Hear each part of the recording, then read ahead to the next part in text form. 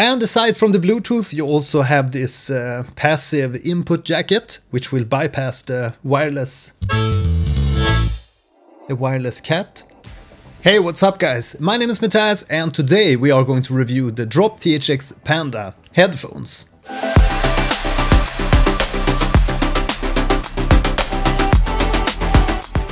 Quick disclaimer, this is not a sponsored video, so I'm not getting paid to talk about these headphones, but I did receive this set in order to make this review. So before we talk about my sound impression, let's talk about the technology in these Drop THX Pandas. So these are closed back headphones, as you can see, so they have a very strong acoustic isolation. And according to Drop, these are the world's first wireless audiophile system, a wireless headset. And they feature this new THXAAA amplifier, distortion-free sound, but also an amplifier which consumes less battery, which means more listening hours for you. You charge these via USB-C and you get around 30 hours of wireless listening. So the Bluetooth chipset is a Qualcomm QCC5125 chipset. It supports LDAC, aptX, aptX HD, AAC and also SBC. But bear in mind that there's no onboard DSP on these headphones, but to me that's only it's a feature, because you will not have any additional coloration on the sound. The Drop Panda THX also have a ribbon planar magnetic drivers. And aside from the Bluetooth, you also have this passive input jacket, which will bypass the wireless cat, which will bypass the wireless system, the Bluetooth system, so you will only be using an external amplifier. These Drop THX Pandas feature a dual stereo microphone system, and I actually made a few calls with the Drop Pandas and they worked just fine. But if you want to improve your audio, maybe for gaming, you can buy this boom mic separately from Drop Panda and you just attach it like so. And now we have effectively transformed these headphones into a gaming headset. And as you can see, you also get this little windshield on the microphone, on the boom mic. In my experience, you don't have to have the windshield attached to the boom mic because you don't have the mic in front of you, it's a little bit on the side, so you won't get that strong P sounds directly into the microphone. To control the Drop Panda, you make use of this joystick up here. It's used to turn it on and off, and it's like a direction pad, so you can flip it to the sides to switch songs and up and down to increase and decrease volume. You can also push it to accept the incoming calls. The Pandas work seamlessly with your smartphone, so you can use it with voice assistant to send text messages, set alarms and ask for directions.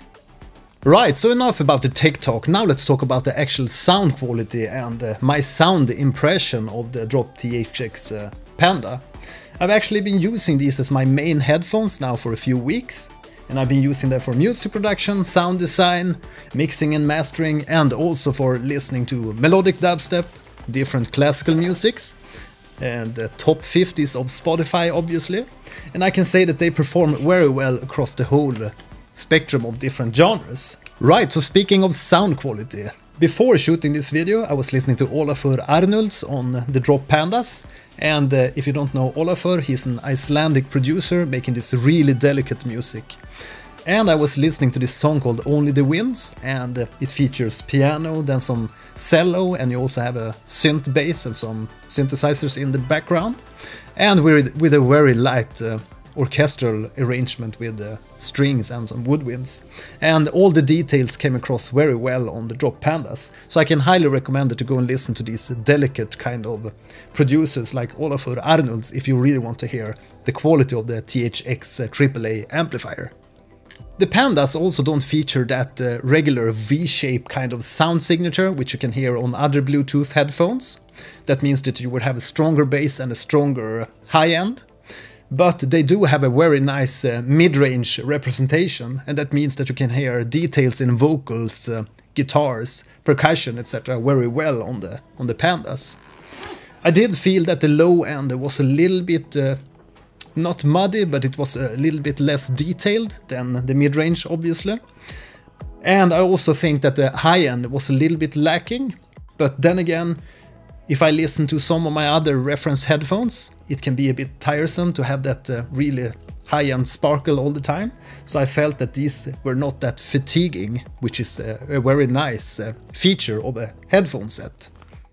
I did compare the Pandas with my other wired reference headphones, which is from Olo Audio. This is the S4X, which is their top model, and this one has a very nice you know, straight frequency response. So yeah, but they're wired, so it's not really fair to compare them to the Drop Pandas, but I wanted to compare them because it's in the same price range, because it's around $400 for the Drop Pandas. Right, so in comparison with other Bluetooth headphones, I think that the Drop Pandas stand up really well, and due to this THXAAA amplifier, you have a really nice undistorted sound quality. And if you want to make the most out of these Pandas, I recommend that you activate the LDAC on your smartphone to get a higher quality playback. But bear in mind that if you have other Bluetooth devices around, it can interfere with the LDAC if you have that activated. Right, so in conclusion, these are probably the best wireless Bluetooth headphones that I've listened to date. I think that it has a very nice frequency response across the whole spectrum, although it's a little bit more happy in the mid-range, as I talked about earlier. But you can hear all the details in vocals and guitars and percussion, etc. It's a little bit weak on the higher register and the lower register, but it's still enough detail to use it for music production and even for listening to that delicate music like Olafur Arnolds. Right, so the build quality is nice, it's a bit anonymous, but I think that the quality is sturdy.